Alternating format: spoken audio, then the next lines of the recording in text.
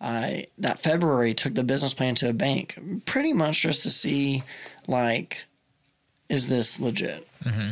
And I was still in college and got a business loan somehow. Yeah. I got, and from a bank in Tuttle? From a bank in Tuttle. Okay. Yes, exactly. And that had to have helped. I mean, you know, he was my superintendent and all this stuff, but still giving a small business loan to me that, you know, I was working at a little lumber Can you say yard. how much it is? Huh? Are you allowed to say how much it is? I mean, yeah, it wasn't enough. Maybe a small loan of $1 million. Yeah. It was not enough, man. Yeah. But to me at the time, it was more money than I ever thought. Somebody's giving me money. Yeah. And it was like a $20,000 business loan. And so I just remember him saying, "Congratulations, you're in debt." And I was like, oh, what have I done? I mean, at this point, I was just like, I just should have went to work for someone else. Yeah, because I was like, this is, you know, like I kind of, for a second, like, for a second, I let doubt creep in. Then I was like, no, I got this. You know? And I think a lot of that has to do with like sports mentality that you learn. Like, you know, I can't dunk, but if you ask me, I'd try. Yeah. You know, I was like, I might be able to today, you know, and I always have that with everything. Like, there's a lot of things I can't do, but I'll try. Mm-hmm. I bet I can, you know, and then I don't. Then I'm like, all right, I can't do that until next time. Yeah. But so I did that, and then so that it became very real at that moment. I was like, oh my goodness. So, but you're still in school at this point. Yeah, I was still in school. So, so you're paying interest on this $20,000? Not yet. Not yet. So I had. There's a lot of, I don't really remember. I had a leeway time, you know. They gave me some time to potentially make money, stuff like that. Sure. But that wasn't as worrisome as when I signed the lease and more. I had to start paying rent. Yeah. Because they do the same thing. You do a down payment, but you have to start paying rent at a certain time. And so the goal was get open before then. Do you build out and all the rest of it? Yeah. And then, So, I mean, I signed a lease in March and I graduated in May. The day after graduation, I drove down to Texas to pick up popcorn equipment. I visited that popcorn store where I kind of bought my starting flavors, you know, and he showed me kind of how to work some machines. And then drove back, and literally that whole summer, I built the inside of my store. So it was a white wall because it was one of those buildings that got taken out by that tornado. Okay. Like there's holes in the ground. They kept the foundation and rebuilt. Yeah. So I had to fill in a lot of stuff, but I had to build out the entire store, and I wasn't paying anyone else to do it, you know, because we were strapped, and this whole time, you know, and I'm not getting paid for anything over the whole summer, so my bank account's just like, doot, doot, doot, doot, and I was like, no.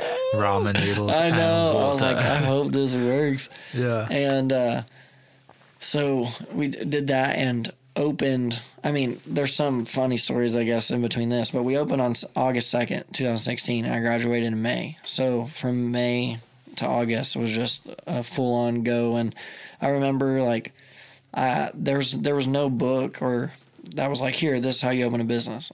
But all I know is everyone I told I was opening a business that had, they were like, oh, good luck. Yeah. That's terrible. There's always a hater, yeah. I know. No, I mean, everyone. I was like, am I doing the right thing right now? I was like, but this is supposed to be good, right? Yeah, everyone loves popcorn. But when I tell people it was a popcorn store, they were like, oh my gosh, you know? Or someone would just lie to me and tell me later. They're like, dude, when you told me, I thought you were crazy. I was like, well, thanks for telling me. Yeah, you punk.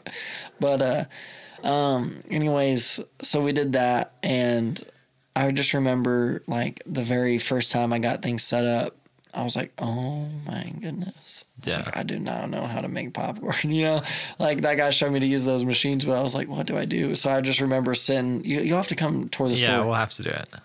These caramelizers, there's just these two buttons, and this is what we make all of our caramel and candy out of.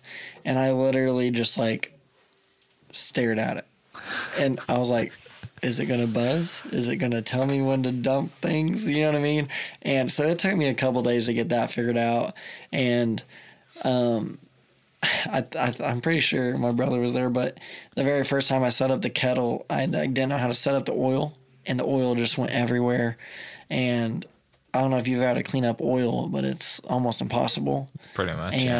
And then like I would put way too much salt in the popcorn, but I thought it was awesome because I love salt. My mom was like, "You're gonna kill people," and you know, because at this time, you know, like my whole family's in there helping me get this going, and my goodness, man, like I just remember just ruining so much in the beginning, and then as I got it figured out, like now I have a whole cookbook that I've rearranged and made up flavors. You know, we have 65 flavors now, and it's just hilarious because I just remember like, I probably should have known how to do this before. You just literally jumped in. Yeah, like I'm opening a popcorn store, but I don't know how to make popcorn. We'll get back to you, you know? And so it was crazy. I just remember those first couple of weeks, especially after we thought we were ready to open.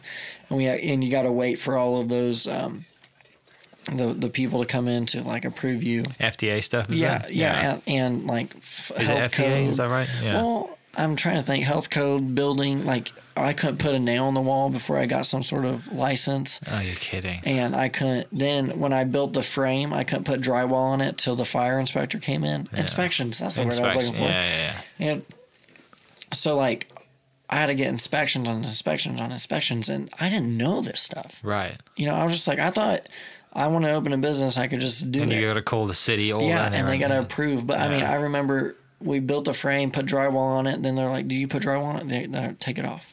We're like, "Are you kidding me?" Yeah. So we had to take it off. Well, they have to make sure it's all fire code, and in the buildings you have to use steel or metal studs instead of wood studs, which I never worked with metal in my life. Yeah. So that was awful, and I was like, "This is terrible." But anyways, we did all that build out, and then I remember the first time I cooked, they're like, "Well, have you got your health code?" I was like, "No." They're like, "You can't cook yet." So I had to throw all that away.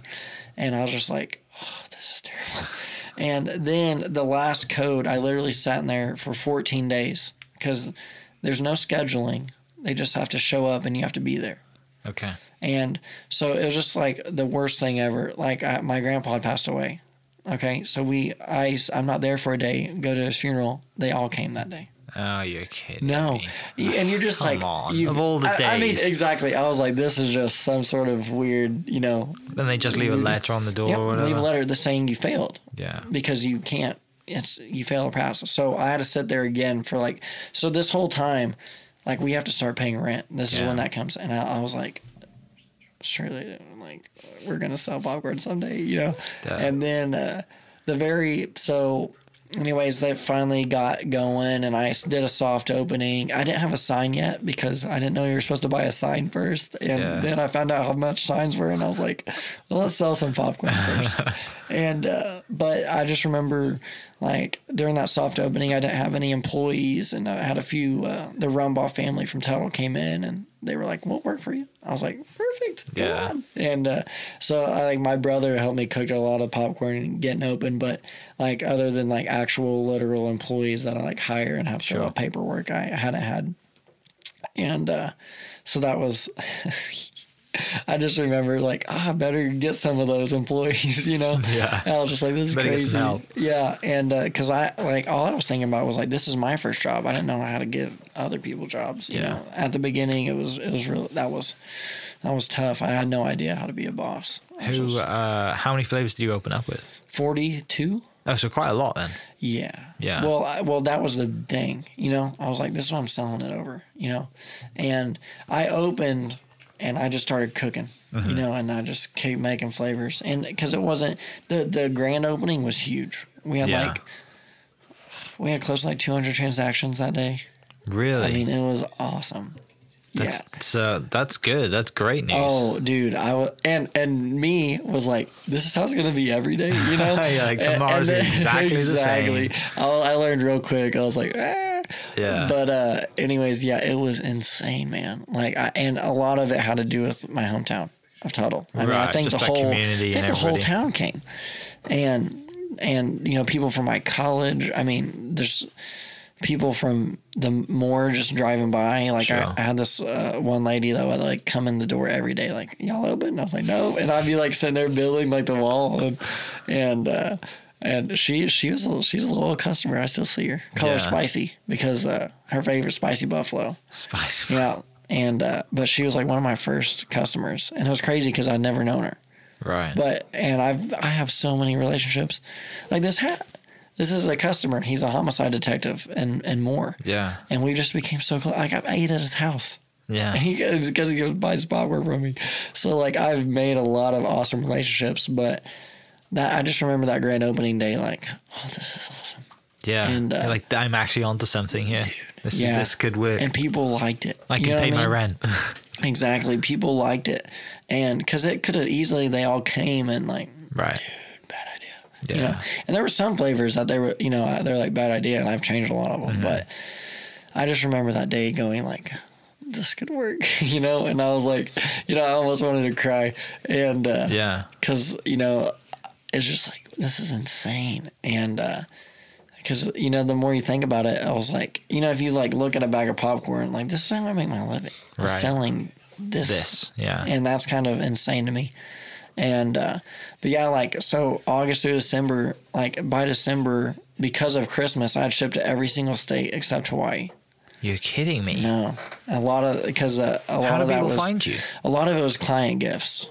So like people would send their gifts, you know, Christmas gifts all over the place. But they wanted something that was made in Oklahoma. Yes. So are you in that made in Oklahoma coalition thing? In the Mayo. Yeah.